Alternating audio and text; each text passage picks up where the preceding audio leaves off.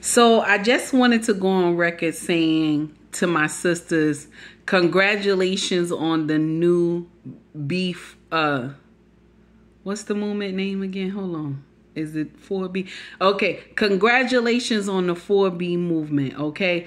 I'm proud of y'all. Okay. Even though it sounds like, you know, something else, another movement that they did in the 70s. But I mean, I'm proud of you because, you know, original thinking is the good thing. You know, originally, you know, that's a good thing. Okay. Originality is a good thing. Okay. So take heed to the message. All right. What you say?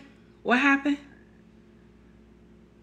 Why you saying that? What happened? You mad with me because I said the 4B movement makes sense?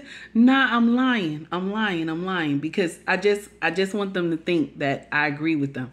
Yeah, I'm lying. Because they even got, you know, baby mamas up here talking about men ain't ish and all this other stuff. But they picked this type of man to have children with in the first place. You feel me? You got all these women up here talking about the 4B movement is amazing. They agree with it. The problem is that, and this is the biggest problem that we got. You got the oldest profession that still work today. So us cutting men off ain't going to help no way. It ain't going to help.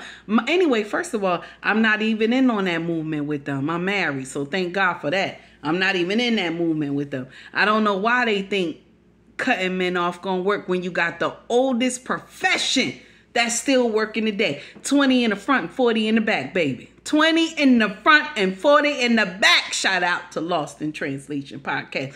I don't even understand that part, but they think they doing something. They think they doing. Oh shit! Wait, I ain't even noticed.